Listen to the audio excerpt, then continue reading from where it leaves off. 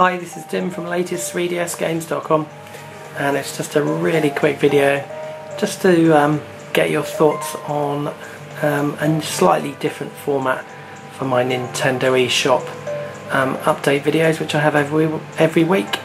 And I thought that I would probably be better off showing them like this, so you can see both screens as they scroll across, and obviously you get more information.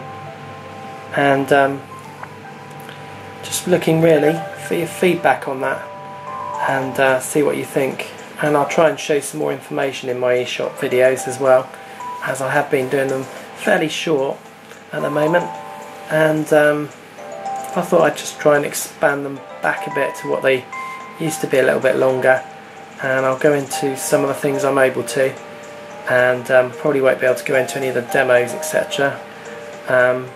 But I will go into a bit more depth, and if you can see both screens, I think it probably does look better. So if you would like to see both screens in this new format from next week, give the video a thumbs up and leave your comment.